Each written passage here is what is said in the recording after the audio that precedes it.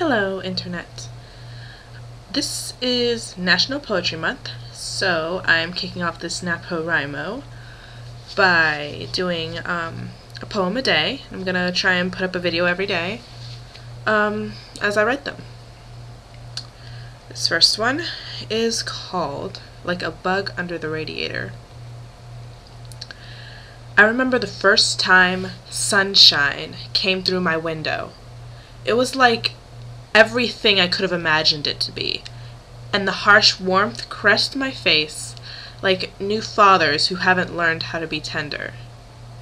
I stared directly into the glare, hoping for freedom to hit me, right there, between my eyes, with that steadied gaze promising a spotted beauty to anyone who dared to tear their eyes away.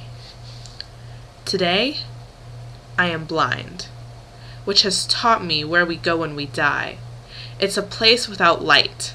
Here I am, in an incomparable emptiness that feels like shudders running down your spine, with hollow-hearted sighs, and all I can do is nervously sing away the fear as I feel silent, patient darkness wrap itself around my catatonic body. Then I realize there are more uses to the human eye, and I let myself cry.